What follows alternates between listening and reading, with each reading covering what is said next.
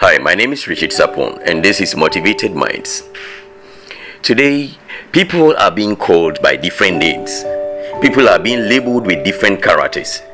People are being called drunkards, prostitutes, womanizers, murderers. But there is one interesting thing. Have you been called a millionaire? Do you love being called a rich man? Do you love being called a famous person? Do you love being addressed as a famous person, an influential member of the society? Anthony Robbins stated in his book Awaken the Giant Within that people are being controlled by two main forces of nature. These forces, he calls them pain and pleasure. Whatever we are doing in this world, we are being controlled either by pain or pleasure. Our desire to avoid some pain causes us to do certain things, or most of the times our desire to attain certain level of pleasure causes us to do what we do. So whatever you are doing, you are either trying to avoid some pain in your life or you are trying to attain some pleasure in your life. Jim Rohn stated that in pursuit of what you want, be mindful of what you become. And that is why a lot of people are being labeled with different kind of horrible names. Names that we do not wish to be called upon with. Names that we do not wish to be called with. Names that we do not wish to be addressed with. They are all coming because we are not very mindful of what we are becoming in pursuit of what we want in life. We all want some comfort in life. We all want pleasure in life. We all want to avoid pain. The pain of losing a member of a family. The pain of losing a loved one. The pain of losing money. The pain of going through hardship.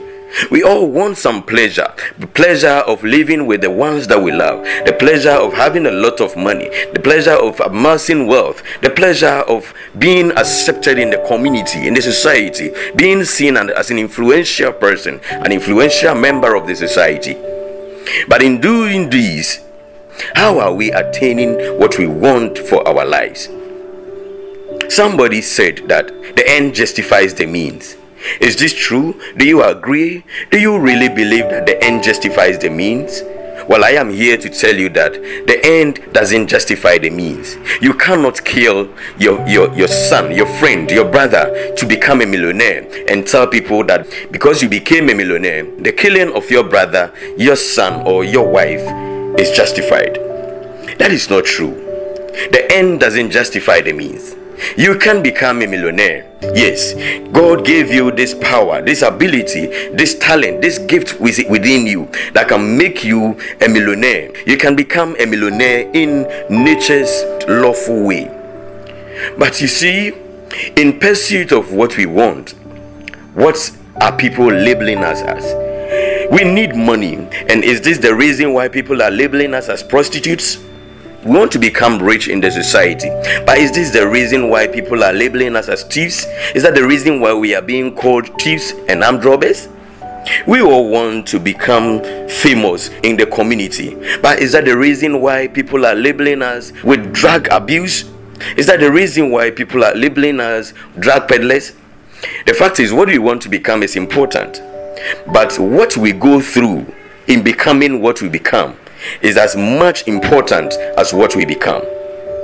In most of the times, what we go through in becoming what we want will actually end up maiming what we have become. It will actually end up destroying the pleasure, the happiness in what we become. Yes, let me give you one instance from the Bible.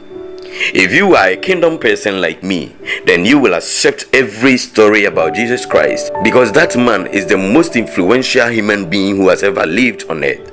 Jesus Christ. Yes, the day he was betrayed, do you remember this name, Judas Iscariot? Yes, Judas was there. And of course, that evening, Judas became a millionaire. Yes, he became a millionaire because at their time, 30 pieces of silver wasn't a small amount of money. He was paid 30 pieces of silver. But for what? For betraying Jesus Christ. For just going to kiss Jesus Christ so that those who wanted to arrest him can get him. Yes, we cannot say that Judas got the silver. He got the gold. He got the money. He became the millionaire he wanted to become in life. Because he got 30 pieces of silver. And 30 pieces of silver at that time made you a millionaire.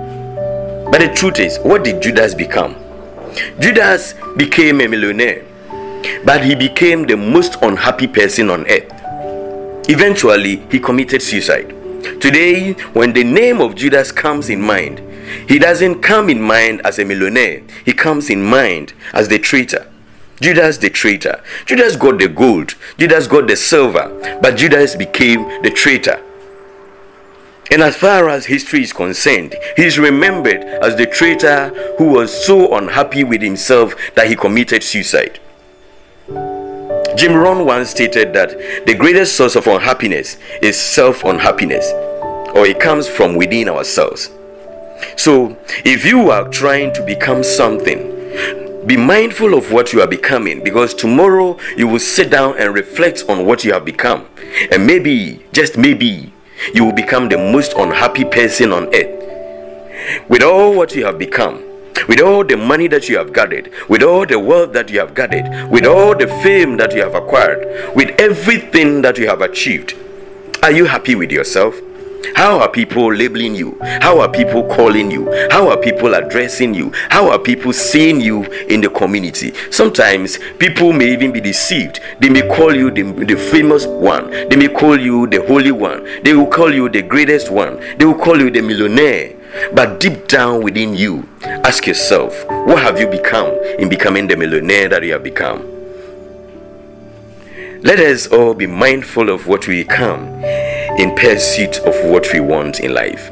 This has been Motivated Minds. Thank you and God bless you. You can always subscribe to our channel Motiminds on YouTube for more motivational and inspirational messages like this. You can also get us on Facebook. If you want us to appear in your church or any organization just for a pep talk or for any kind of ceremonial speech, you can always call us. God bless you and have a wonderful day.